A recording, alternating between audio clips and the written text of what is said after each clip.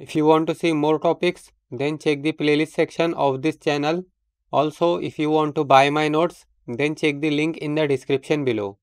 In this video, we will see an example on equivalent resistance. Question: find equivalent resistance.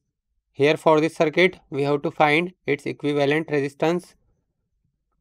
Solution: first of all, we will copy the given circuit from here. Now here we can see this 7 ohm and this 11 ohm. This is connected in parallel. So 7 ohm parallel with 11 ohm. It will be 7 into 11 divided by 7 plus 11.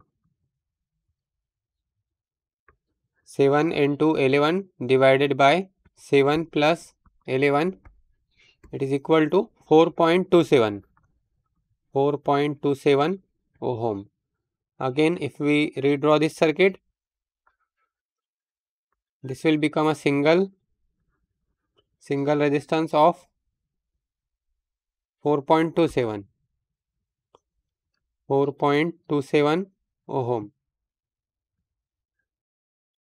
Now here we can see this 13 ohm is in parallel with this 5 ohm. Also, this 13 ohm is in parallel with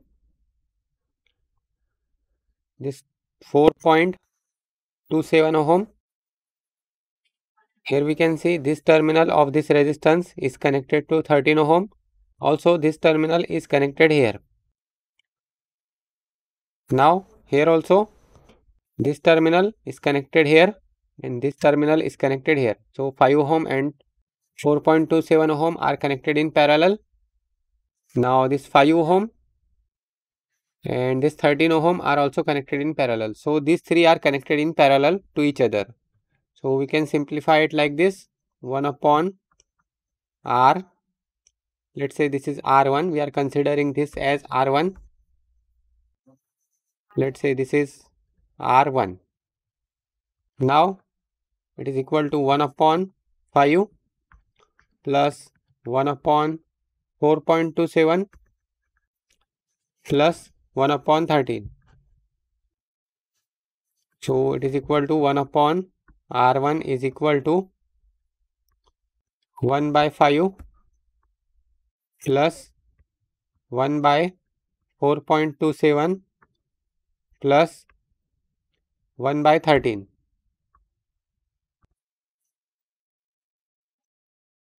Five, 4.27 and 13. So, it is this much, 0.51. So, if we divide this by 1 upon answer, it is equal to 1.95. So, therefore, R1 is equal to, we can directly write the answer here, 1.956 ohm. So, this is the value of R1. Now, this R1,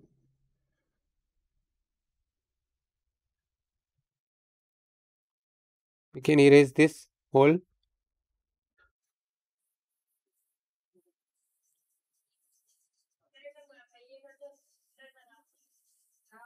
Now, this 1.956 ohm is in series with this 3 ohm. So, Req is equal to 3 plus 1.956.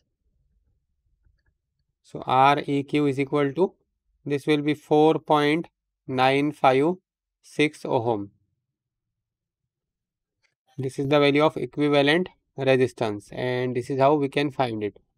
Don't forget to check out the other videos on this channel and thanks for watching.